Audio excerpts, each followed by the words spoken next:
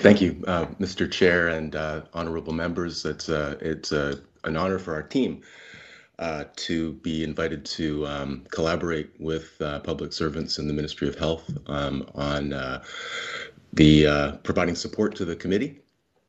And it's a personal honor to be here today representing that work with you. My understanding, housekeeping-wise, is that slides will be presented, and I'll signal when I'm moving forward, so I'm still on my first slide, if that's visible to you. With no further ado, the next slide, rapid review, is a central part of what I'll be addressing today, and I'm going to begin by providing just a quick orientation, hopefully something that looks very familiar to members of the committee. I proceeded in overly great haste, and I'll try to avoid that in the future. Please allow me to pause now to note that I'm speaking with you today from my family's home in beautiful North Vancouver, British Columbia, which is also unceded territory of Coast Salish peoples. Returning now, if I may, to the slides. The scope of the review that we are undertaking, and that I'll be providing an interim report on as part of my remarks, is outlined here. It has a few clauses, and as I'd mentioned, I hope these are familiar to members of the committee. There are a couple of slight modifications to the mandate in order to provide us with what I hope is an appropriate refinement. So the first clause under definition of safe supply is the provision of pharmaceutical agents. The second clause is about the population of interest, and it is to people who are addicted to or dependent on these substances and who are at high risk for poisoning or other adverse outcomes. And third, which is also related to the nature of the intervention, these agents would be provided for unwitnessed consumption if the individual wished, and via their preferred route of administration. The outcomes of particular interest are listed below. So safe supply in relation to fatal, non-fatal overdoses, more generally the health or safety of individuals or communities, and a couple of examples, crime or drug diversion, are listed there, and then any other potential benefits. Next slide, please. With that definitional point addressed, the outline of my remarks is as follows. I'll make reference to some of the early framing of opioid prescribing and programs for the treatment of addiction, followed by the emergence of two separate systems of care. I'll move on to describe why British Columbia is an important and relevant exemplar for understanding safe supply and its emergence, an interim review of the results of our investigation of safe supply, and then a few related perspectives for your consideration drawn from addiction research. Next, please. I'd like to introduce, as part of the context for my presentation, a couple of home truths from the field of addiction. This relatively simple-looking figure was introduced as definitional of harm reduction, or part of the definition of harm reduction. You can see that there are really two main components, one above the other. And one is the volume of substance consumed, and below is the related but not entirely synonymous aspect of risk, where excessive use is associated with more risk, abstinence the lowest possible risk. And harm reduction is movement to the right. It does not require abstinence. and it does not require any particular form of intervention. Seatbelts in the 1970s were harm reduction for driving. In the future, with self-driving automobiles that have near perfect safety records, seatbelts may no longer be necessary as means of reducing harm. Similarly, supervised consumption sites are essential in settings where there are numbers of people living homeless and using drugs. But if one is committed to providing housing and support for individuals, then the relative need for services like consumption sites decreases. The other point I'd like to make here is that the subjective achievement of recovery from addiction emerged as an area of research after harm reduction, but it can be superimposed on this figure. Individuals experience recovery. That is, they are fundamentally no longer experiencing addicted. It's a qualitative state. It's defined best by the individual themselves. And the likelihood that recovery is synonymous with abstinence is higher when an individual's addiction was very severe. However, it is abundantly clear from literature that individuals experience recovery from addiction without necessarily achieving abstinence. And so I'll mention that by way of background. Next slide, please. This is now an observation that the source here is more than 20 years old. The observation is far more than 20 years old, that individuals recover from alcohol and drug problems, including addictions, without necessarily encountering treatment. And in fact, this is a common occurrence. You may be able to see from the title of the article that the context for this is a social context. The authors are pointing out the role of social capital. That's a multi-faceted concept, social capital.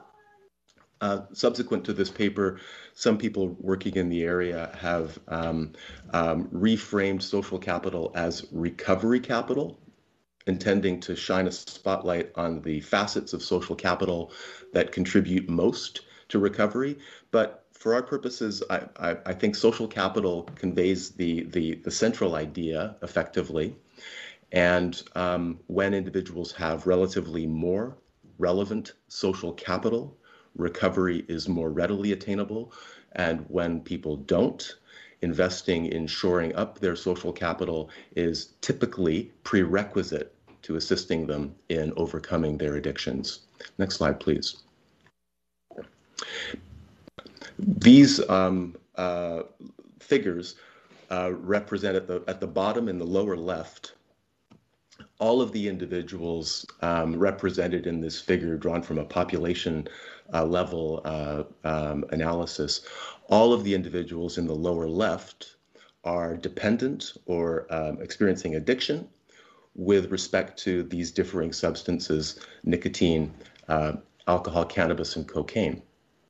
As the lines ascend, the proportion of each group that continues to experience addiction decreases. At the very top of the figure, a score of 1 would mean no one in the original group any longer experiences addiction.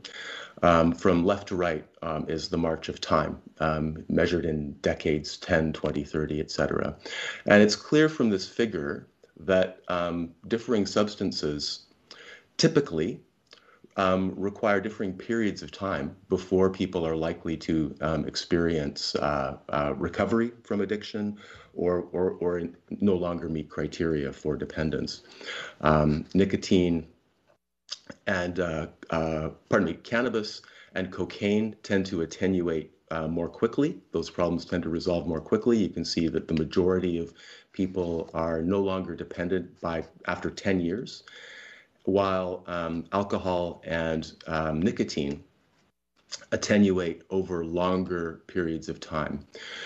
Paired with the previous observation about social capital and its contributions to recovery, we can superimpose on this thoughts about early in life, recognizing that almost all forms of dependence begin early in adulthood or in adolescence.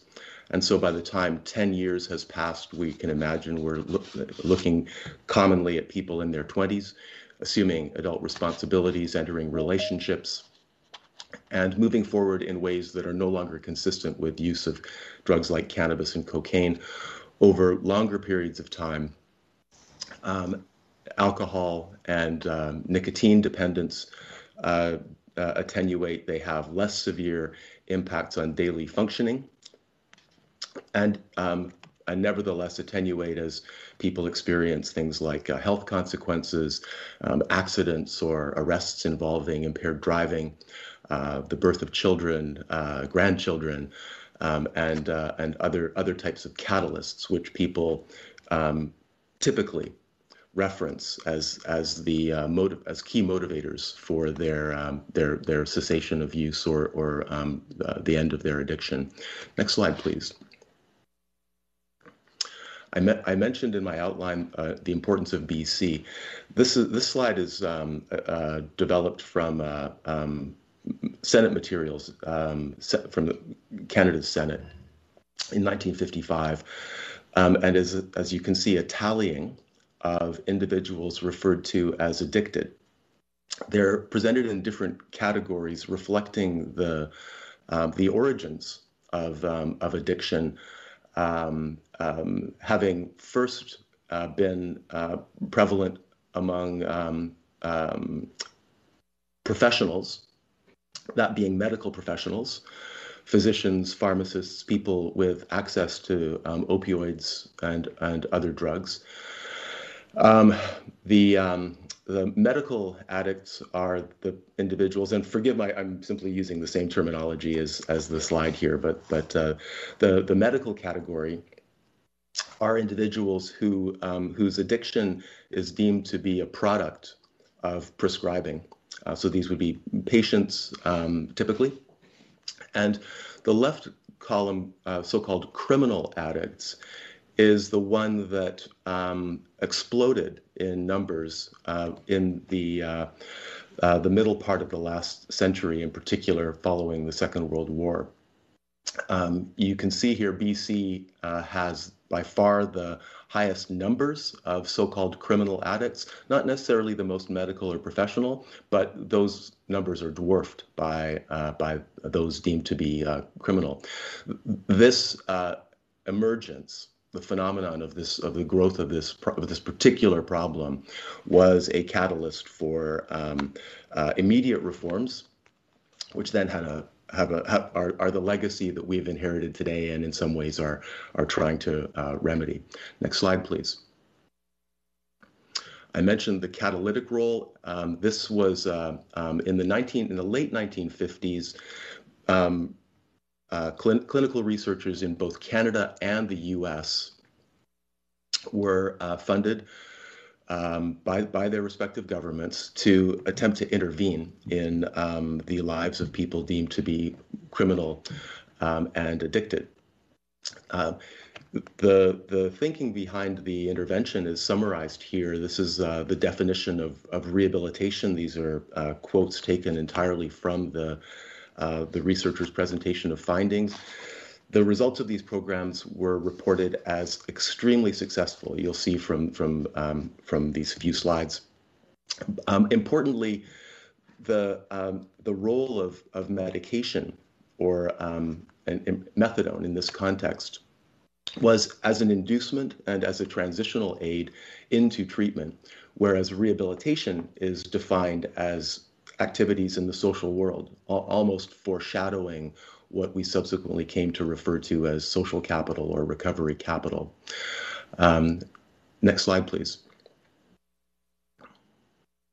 The aim being to free the individual from dependency, but these changes in the social world often being essential to achieve first.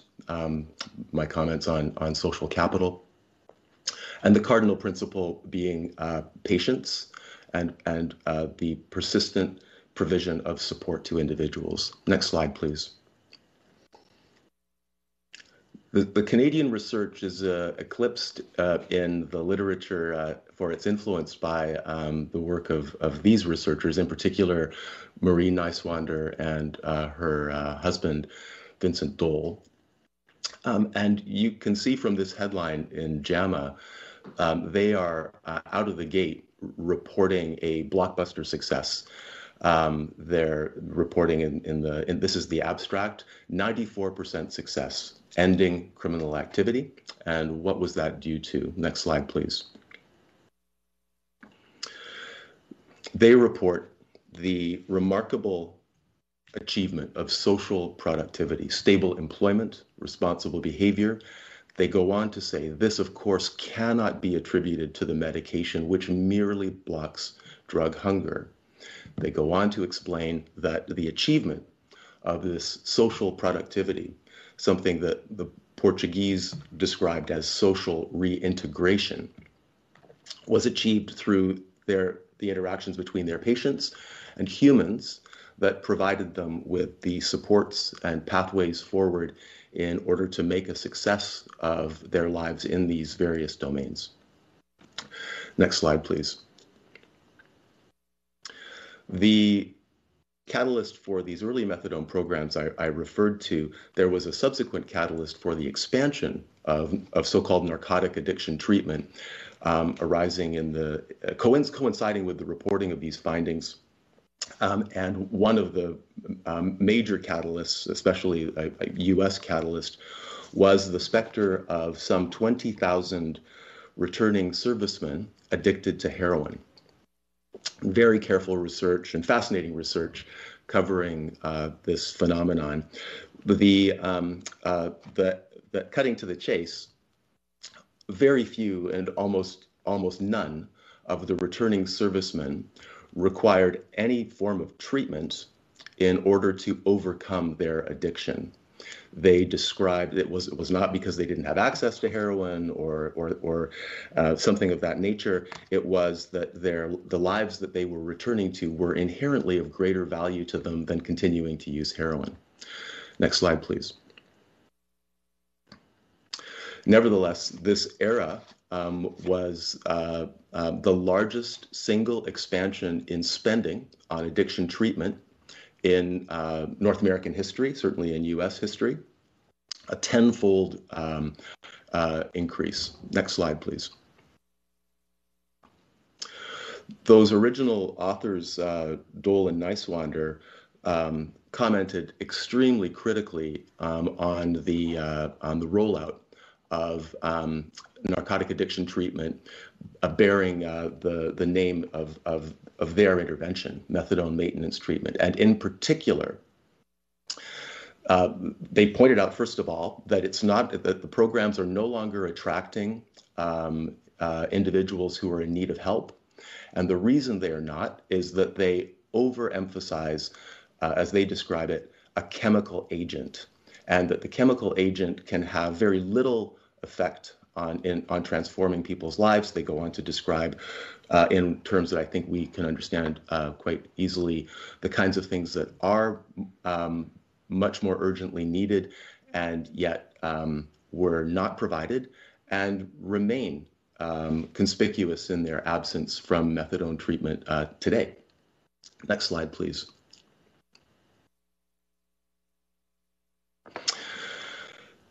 Confirmation of the harm that we all experience as a result of losing the plot and focusing on biochemical interventions as opposed to human ones is illustrated here. The likelihood of overdose mortality, or more correctly, poisoning mortality, is powerfully related to unemployment. When people are employed and absent from work, their likelihood of poisoning is comparatively low, but unemployment is second only to disability, which is also coincident typically with underemployment or unemployment in this population. Next slide, please.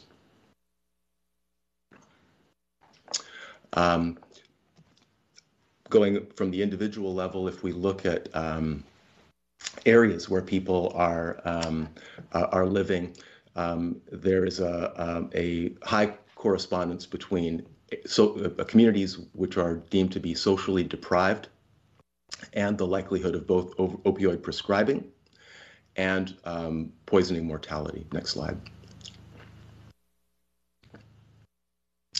please. Our work in BC illustrates that rather than being an inducement into a program of social reintegration, people receiving methadone here are enrolled an average of 8 years, during which they commit ongoing numbers of both nonviolent and violent offenses, the opposite of Dolan-Neiswander's findings. Next slide, please.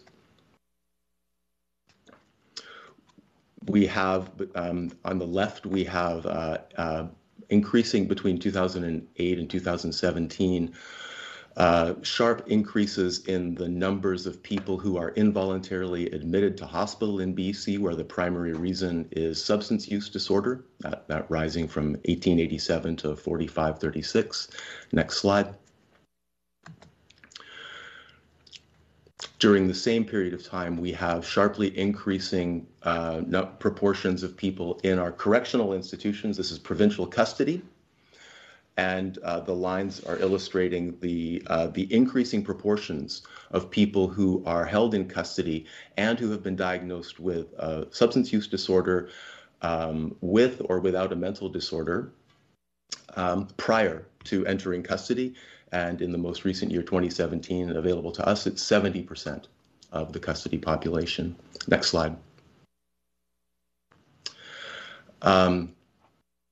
Importantly, the overlap, which I alluded to briefly with mental illness, is substantial, and several studies, this is one of them, are now reporting the high degree of suicidality among people who survive poisonings and referring to their state of mind at the time that they experience the poisoning episode. The likelihood of experiencing suicidal intent increases with the number of prior poisonings. Next slide. Social capital, if I may. This one is illustrating that one of those groups that I showed early on, so-called medical addicts, professional addicts, this being physicians, that physicians are assisted in overcoming addictions through programs that emphasize social and psychological supports framed around the social capital that they have retained during their addictions and without any opioid substitution therapy. It's almost the complement of what people in the public system receive, which is an opioid substitution therapy and very little, if any, support with things like work, improved housing, and social reintegration. Next slide. I mentioned Portugal's national drug strategy. I draw your attention only to the lower of the two quotes, which is drawn from their guidance document, that strictly speaking, there is no such thing as treatment, as they define it, without social reintegration. Next slide. We do have high quality studies that build the opportunities for social reintegration. This is actually a cost effectiveness paper based on several randomized controlled trials, and this is an intervention known variously as recovery-oriented housing, also synonymously harm reduction housing. If you recall the line figure that I began with, those two terms are interchangeable in the sense that a focus on persistently reducing harms is likely to improve individuals' opportunities to experience recovery.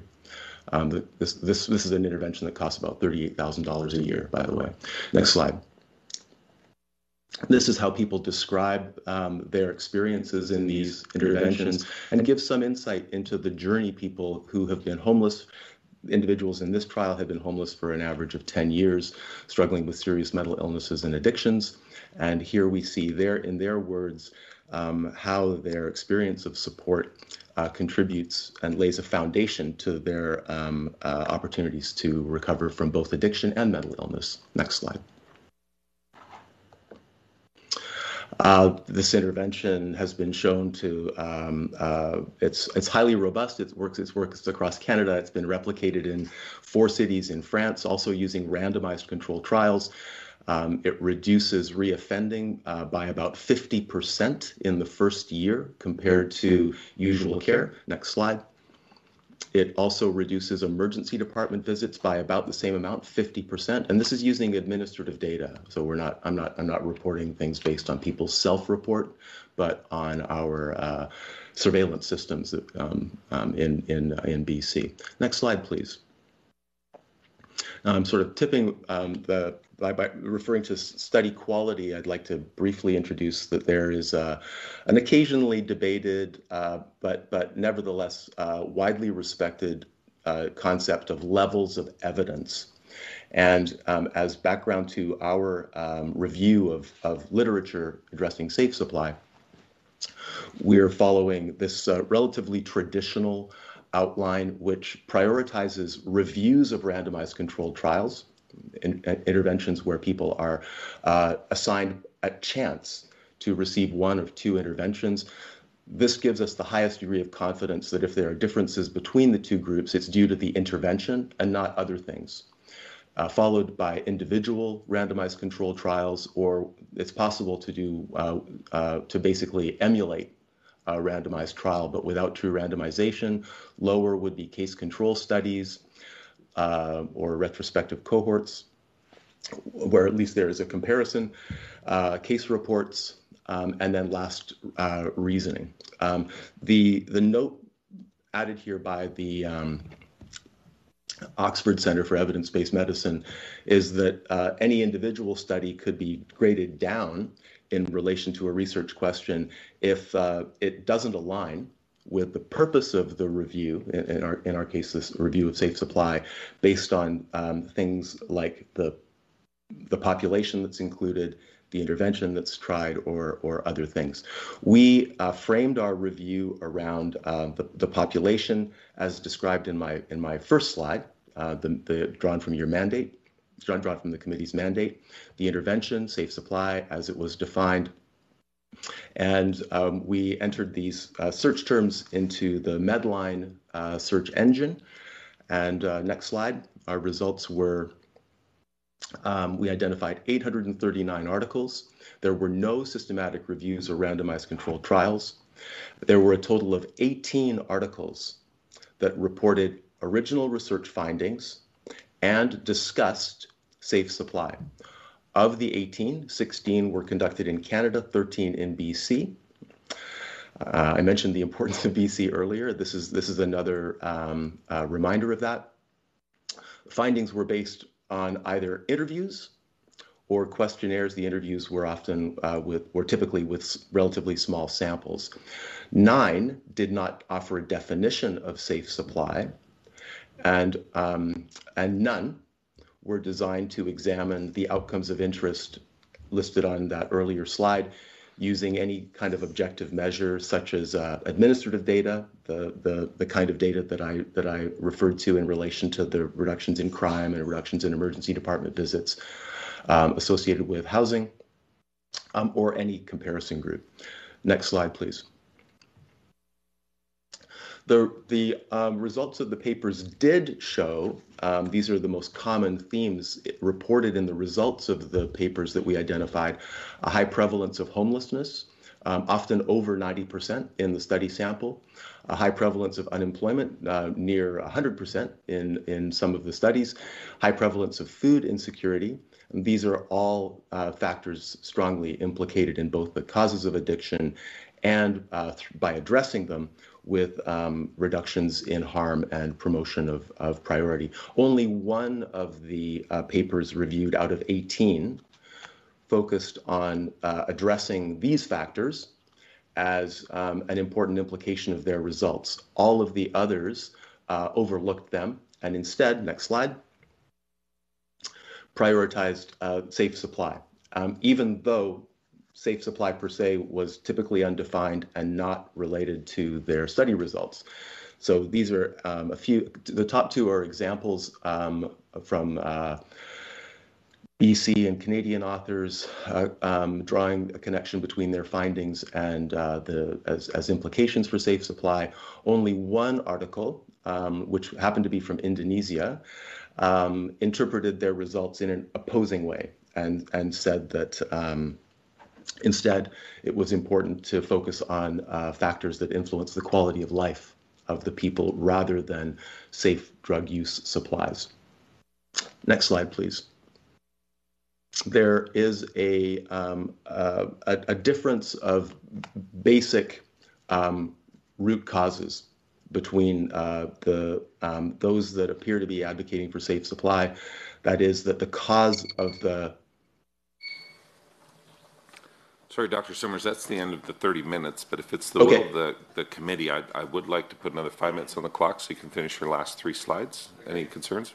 Agreed. Perfect. Thank you, Dr. Somers. Thank you, Mr. Chair.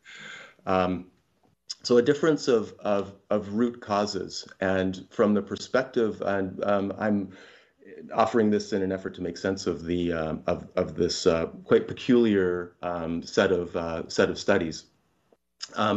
It appears that the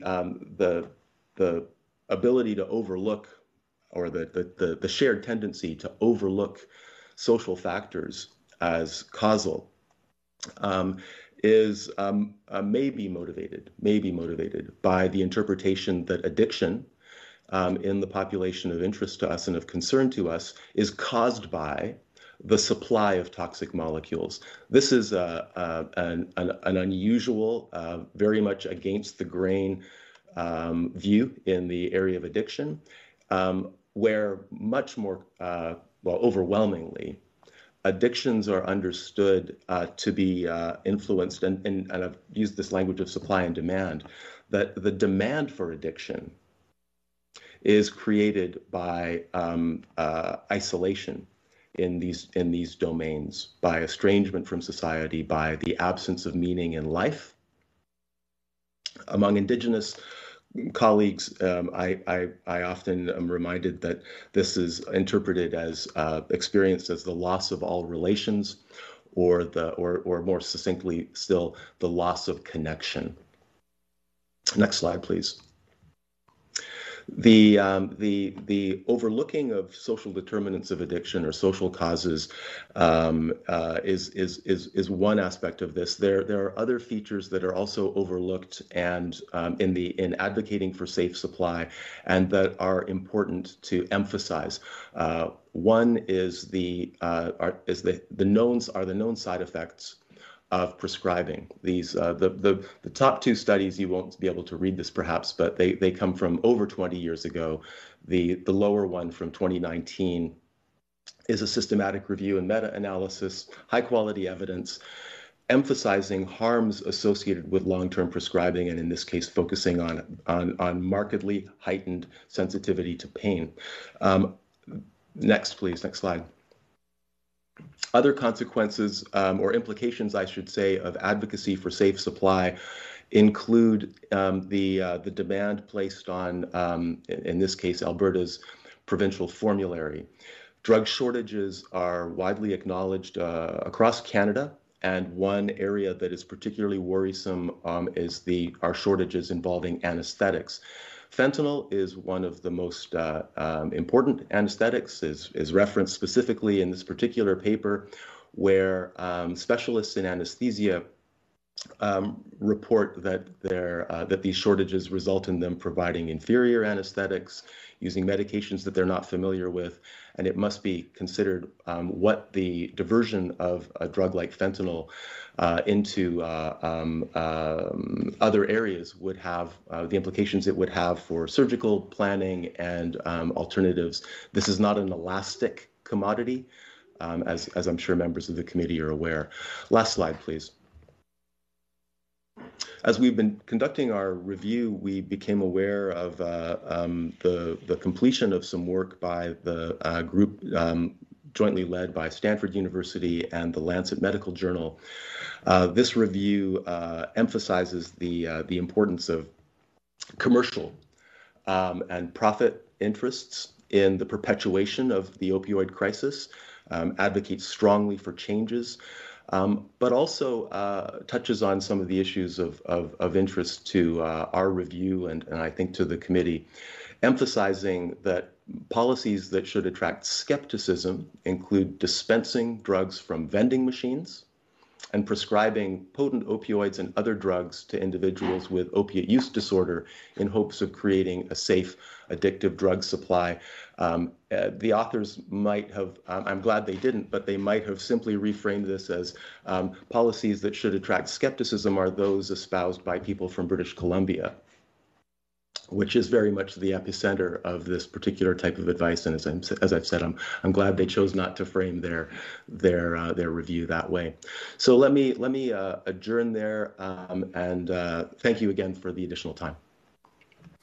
Thank you, Dr. Somers, for your presentation. We're now going to open up for question and answered with the members, and we will do that until 10:15 a.m. And we're going to start with MLA Rosen.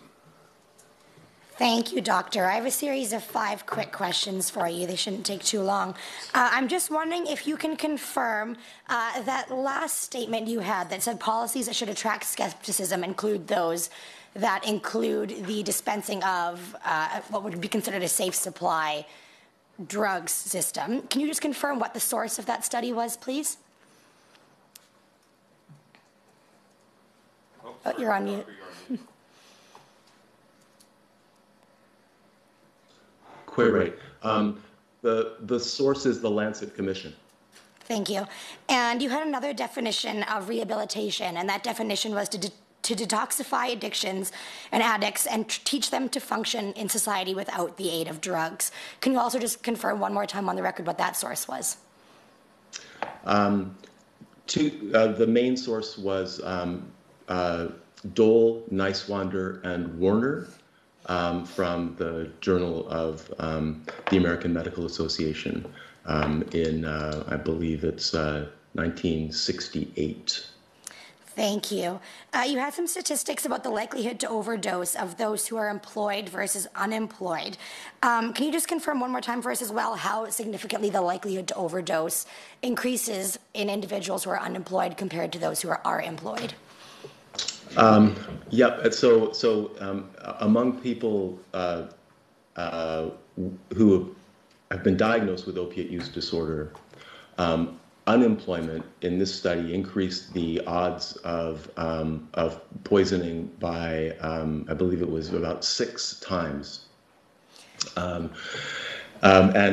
is an insight into the larger unemployment is also related to a higher likelihood of suicidality, and the onset of employment and support in employment leads in the opposite direction.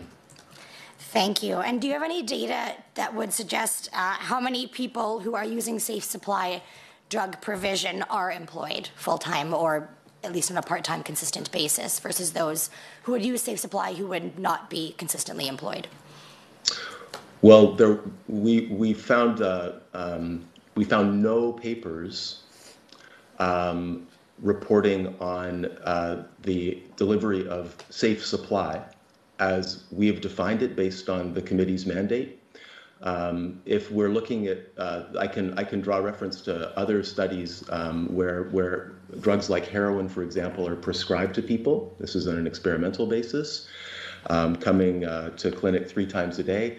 In those Canadian, in that Canadian research, if I'm not mistaken, over 90% of the patients were unemployed at every time point where they were measured. Thank you. And my last question then is, do you have any data to suggest how many of those who are reliant on safe supply, or if we don't have papers on safe supply for opioids, I suppose, potentially prescription heroin, any data to show how many of those reliant on prescription heroin or opioids go on to get clean and who use that prescription basis as the springboard that gets them clean and rehabilitated as the definition from before? In North America, in particular, very few, if any. In the Ontario methadone program, for instance, for every additional year that a woman is receiving methadone, there's a 7% increase in the likelihoods of being convicted of a crime. For men, it stays constant. It's referred to by many clients, patients, as a form of chemical handcuffs, and I think that's an apt metaphor. Perfect. Thank you. That's all my questions. Excellent. Thank you, member. We have MLA Yao up next. Dr. Somers, thank you again for taking the time to speak with us and as we study this very serious issue. As you went through the slides, I couldn't help notice there's a certain parallel to Maslow's hierarchy. And for the general audience that's watching, all 100 people, that Maslow's hierarchy is a study on how humans partake in behavioral motivation. And the first step being physiological. If you have things like food and clothing, then you can focus on things like safety, which are job security and housing.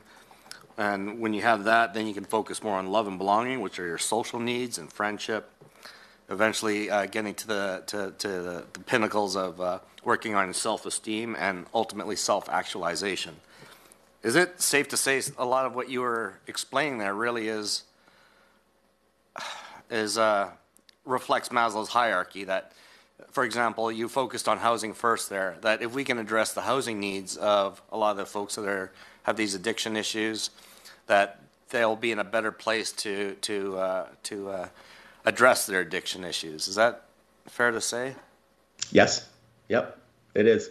I think a lot of what has come to pass in the field of addiction validates Abe's observations about motivation, and in particular that if we are, if in the case of those trials that I referred to, the part of housing first that has really been unsuccessfully translated into practice is an emphasis on individuals' own choices and supporting their, in using more psychological terms, their sense of agency.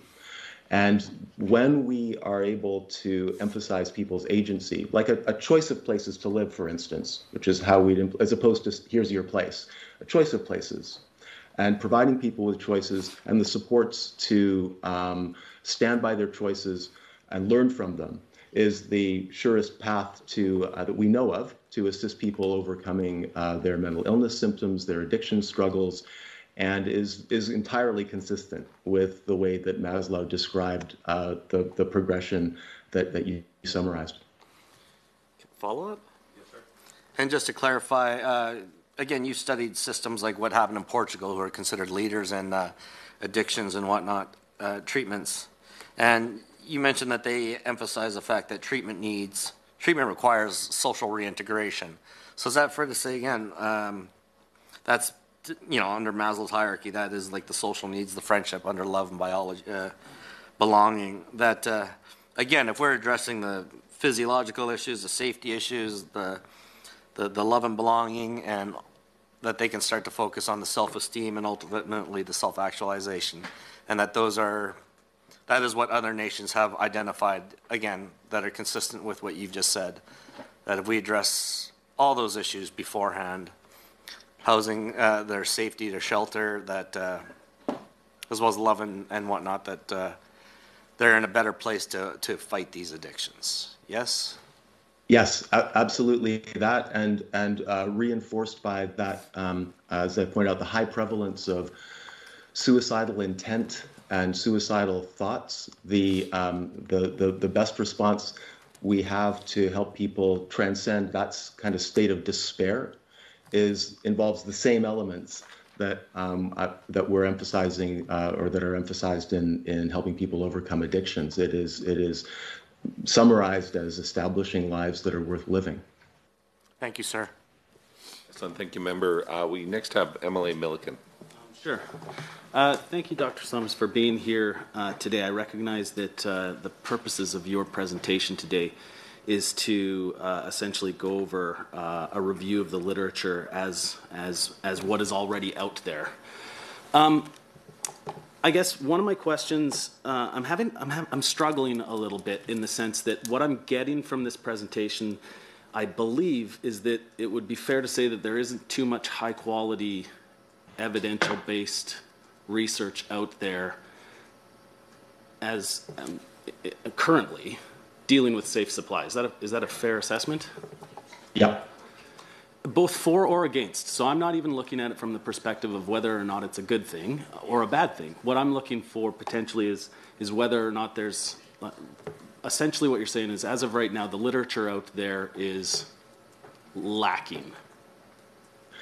It is lacking with respect to safe supply, as the term is being used today.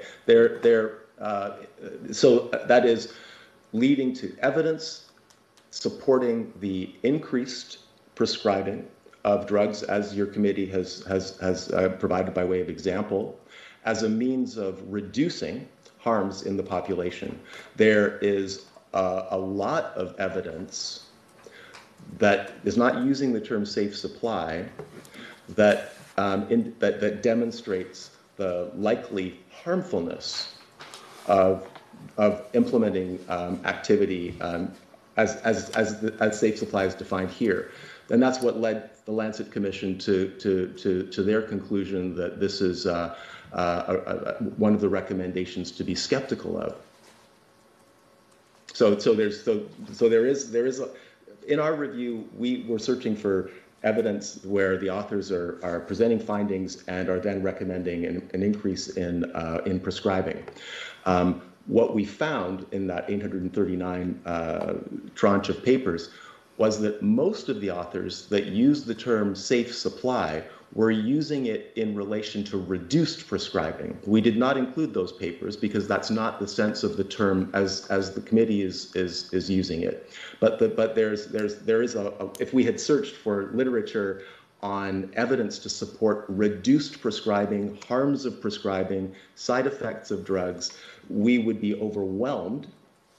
And it's that source of literature, as I said, that is being referenced in the Lancet Commission's overall interpretation that this is not a credible pathway to reducing suffering as against others where there is much stronger evidence.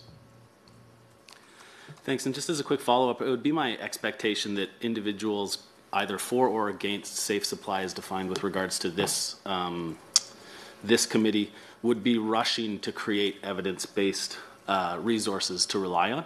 Do you know of any ongoing studies that may be happening? Yes, there have been. We've come across, for example, descriptions of studies that have been published. So they're not presenting results yet. They're outlining the protocols that they are planning to follow in order to generate findings. I'd hasten to add that when deployed among people who are homeless, unemployed, suicidal, living with serious mental illnesses, and in states of despair, it is at least perplexing why investigators would choose to focus on leaving those aspects of people's lives untouched when they are directly implicated in the likelihood of recovery, and instead focusing on the marginal gains that may be achievable by prescribing drugs to them while they remain in those abject states of poverty and despair. Thanks. You have a follow-up, member? Good. Okay. Thank you, Doctor. We now have MLA Amory up. Morning, Dr. Somers, and thank you very much for this incredibly informative presentation that you've provided. I think all of us committee members are in debt to you for your time and your expertise in this area. Doctor, this committee is, as you know, tasked with examining several aspects of safe supply, including whether there is any evidence that a proposed safe supply would have an impact on fatal or non-fatal overdose, drug diversion, or associated health and community impacts. This is a broad and general question because I think that all of us committee members are here to learn as much as we can about this particular issue. And so with that in mind, is there any evidence that access to a safe supply of opioids, heroin, crystal meth, cocaine, or other substances, for example, for people who are addicted to or dependent on these substances, reduce the likelihood of suffering a fatal or a non-fatal overdose? There's no direct evidence because I am not aware of any government or oversight body making drugs like cocaine or crystal meth available to people, whether they are addicted or not. And the evidence of the relationship between more prescribing or more availability of drugs and harms is massive. There is an extremely strong correlation witnessed most recently in the so-called oxycodone era and that crisis.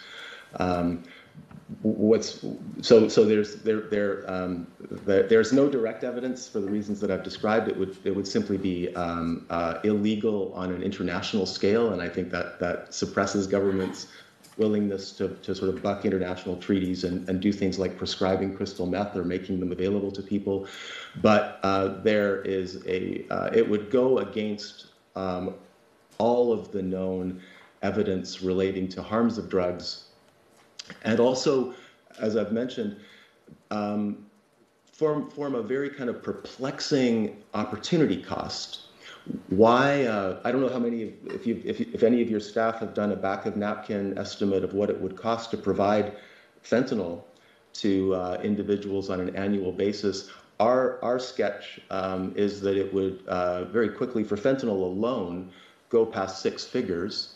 And while people remain homeless and nobody's helping them with their employment, we're ignoring reconciliation and the project of reconciliation as a contributor to reduce addiction. So why ignore all those things, given cost-effectiveness trials showing that interventions that cost a fraction of that amount are highly effective at supporting people in their ascent of Maslow's hierarchy, and instead prioritize something that is completely contraindicated by available evidence. It smacks of interests that go beyond those of the health of the individuals that we're attempting to support. I'll take one more follow-up. Thank you, Dr. Somers, once again. Now, my colleagues here early this morning have brought up some various examples of jurisdictions, if you will, that have applied or are attempting to apply a sort of safe supply model. My colleague Tanya Yao brought up the example of Portugal earlier today in his question, and we have one model of proposed safe supply here in Canada, at least in BC as one form of what they might purport to suggest is a safe supply model. I understand that the evidence suggests from your answer here and the answers prior to today that there is sufficient evidence that exists, independent, credible evidence for harms of prescribing or reduced prescribing, if you will. You also mentioned that there are credible there is credible evidence that suggests that prescribing or safe supply does not achieve its intended purpose. I'm wondering if you can comment on whether or not you have any information to provide this committee with respect to how the jurisdictions that are implementing these policies, or how the jurisdictions that are contemplating these approaches, justify the introduction of safe supply and or reduced prescribing practices, and indicate that it is the correct path given the evidence that you're bringing up here and saying, given the evidence that you're suggesting is overwhelmingly in favor of not proceeding towards this type of practice? Well, there in BC, where I call home, there is a long-standing disinterest in addressing social determinants of addiction. When I brought up at the beginning of the public health emergency, and back when I was still invited to meetings here, I brought up the glaring, to me, involvement of the absence of reconciliation with Indigenous peoples as a contributor to their overrepresentation among decedents, our abysmal record of transitioning from institutional to community-based care for mental illness as a means of explaining the overrepresentation of people with mental illness among those who are at risk, the increasing numbers of youth who are displaced from housing and means of supporting themselves economically. And there was an absolute disinterest in considering any further examination of risk factors in the social world as it contributes to the risk of poisoning. The emphasis was on that's an equal opportunity risk, and the only viable means of addressing it is by prescribing medications and getting people connected to the provincial formulary. It was entirely a supply-oriented focus. I think people, frankly, have their heads in the sand and perhaps are intimidated by the scale of addressing these social determinants. But other experiences, such as that of Portugal, emphasize, as do almost all of the successful treatment studies, including those that I've referred to today, all show that successfully overcoming addictions is achievable and is achieved best by promoting social reintegration, using familiar structures to all of us participating today: work, home, family, meaningful elements of life. Portugal's turnaround came without anything like safe supply. They used methadone, consistent with the studies that I've referred to earlier, and on a far more important level, involved housing and support. In fact, they emphasized housing to such a degree that even though they were addressing homelessness and poisoning fatalities, they did not need to introduce a single consumption site, normally something that would be a stock in trade when a large population of homeless individuals are using drugs. They were able to bypass the need for a consumption site because they prioritized rapid rehousing of individuals along with other forms of support that enabled them to be self-sufficient. Excellent. Next we have MLA Stefan.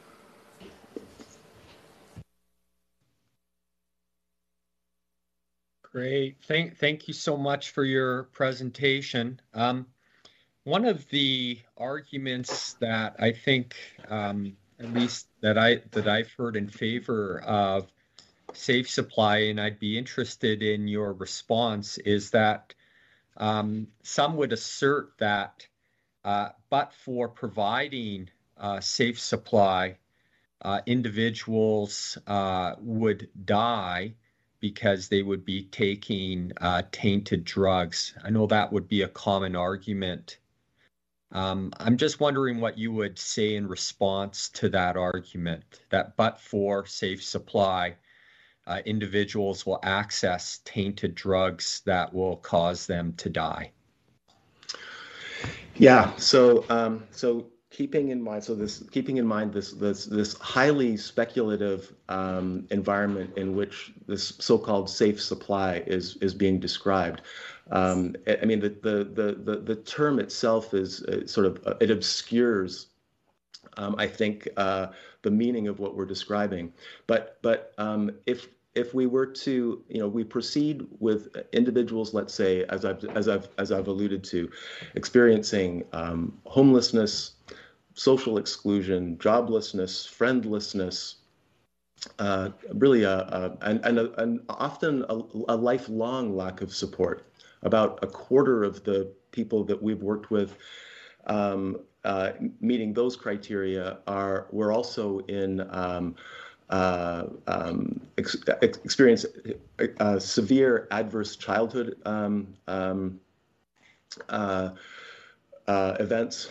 And so this is a lifelong pattern. And now we have a choice, we and you have a choice. We could approach that person at immediate risk, as you've described, and say, based on randomized controlled trial results and cost effectiveness results at about $38,000 a year, we could say today, I have some options of housing available that we could go and look at this afternoon. And to be followed by support obtaining employment. 80% plus of the people that we meet and interview in this dynamic say that on the day we meet them, that they want to pursue paid employment, and about 60% have worked for at least 1 year consecutively in the past. They have it in their repertoire.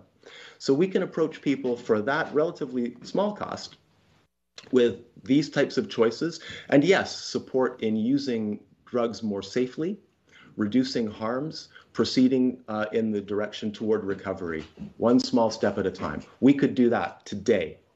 Invest in people, show them that we believe that they have more to achieve in life and that they have worth. Or for an as yet uncalculated but vastly greater sum of money, we could approach someone and say, I can see quite clearly that you're suffering psychologically. I can see quite clearly that you're suffering due to exposure and a lack of place to live. I'm going to not talk to you about those things. I'm going to ignore them as though they're somehow insoluble. Instead, how would you like a free supply of the drugs that you're taking addictively? I'll do that. Now, what kind of message is that to the person? Yes, it would be arguably better than nothing, but through that very act, we're confirming their perceived worthlessness, that this is the best we can do, when in fact we can do much better, and people in need of assistance consistently say they want more. People are not asking, when they're seeking help, they're not asking for a safe supply of drugs. A large Scottish study of people seeking help with their opioid and polysubstance addictions reported that over 50% were seeking help primarily to get off drugs, and that less than 2% were seeking help using drugs more safely. So this is not something that has a grassroots component to it. It is something that is being somehow introduced from outside. Thank you, member. Did you have a follow-up? Mr. Yes, Stafford? please. Thank you. Yes, sir. Yes, please. Thank you. So I appreciate the distinction between recovery and harm reduction type of discussion there.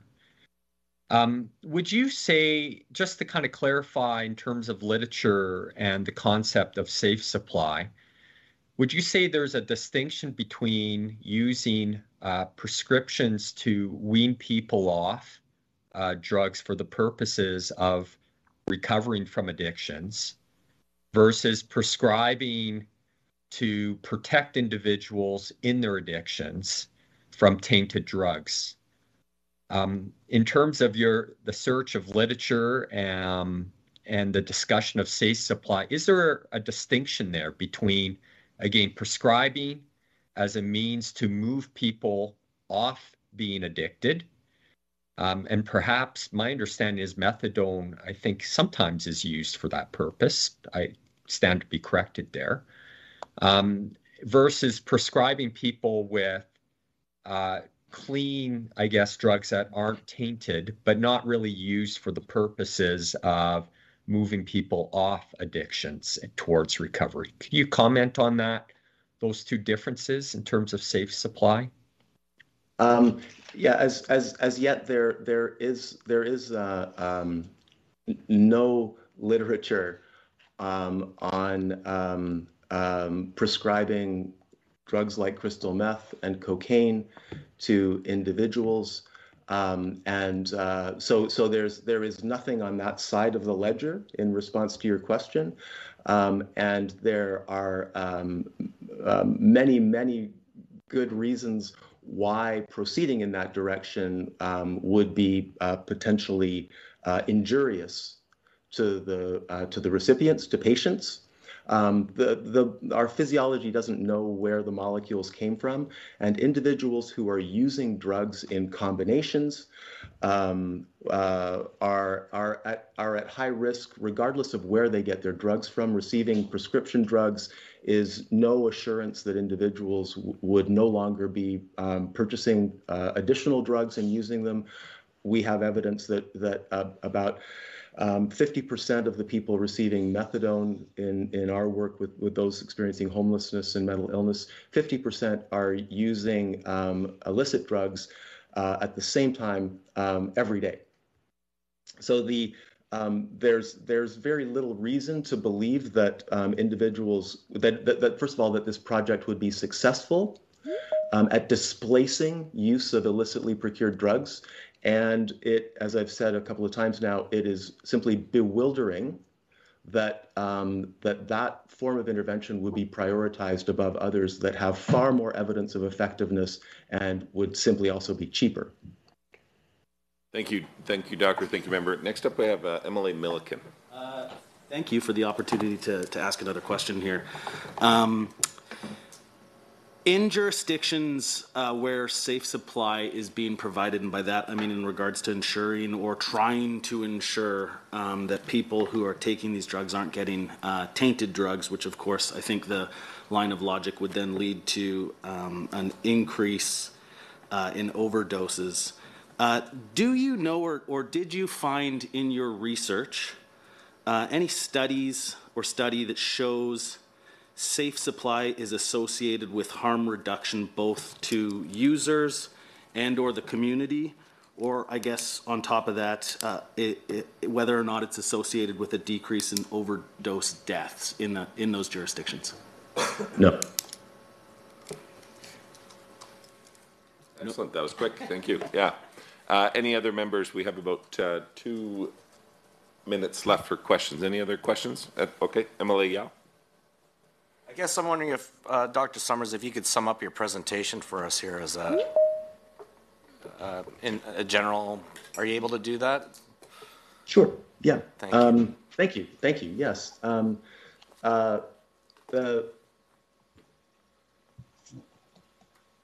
There is a large volume of evidence bearing on how best to assist people who are at greatest risk of poisoning. And the pathway that has the highest evidence and a large volume of evidence focuses on, I'll put it this way, events in the social world, things in our social world, things outside of our skin, interactions with other people, opportunities, and we've discussed a number of them here today. Individuals struggling with inadequate housing or homelessness, with an absence of employment opportunities, and thereby an absence of means to support themselves, to be reintegrated in society. Those activities should be prioritized. Alternatively, the focus on safe supply, as we've seen in the papers we've reviewed, despite measuring these types of obvious social deficiencies in people's lives, chooses not to prioritize them at all, and instead focuses on an intervention that would only work, if it was to work, by having some effect within our skin, by changing somehow the individual's experience of drugs, risk of drugs.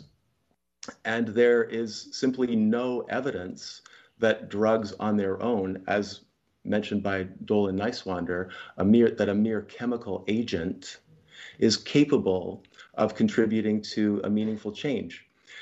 So the upshot of this presentation, and I think of experience in the field of addiction, especially over the last 50 years, emphasizes that individuals are highly capable of change, far more so than we usually give people credit for, and that their ability to pursue change is a function of the social opportunities that are made available to them and the support to take full advantage of those social opportunities. So I commend to the committee to consider examining those kinds of approaches that would emphasize social capital and to have a sense of belief in the capabilities of the people we're trying to assist. I hate, there you go. That sounded like a conclusion. Thank you, Dr. Somers. Sorry, I was going to interrupt you, but it sounded like we, that was good timing. So thank you for that.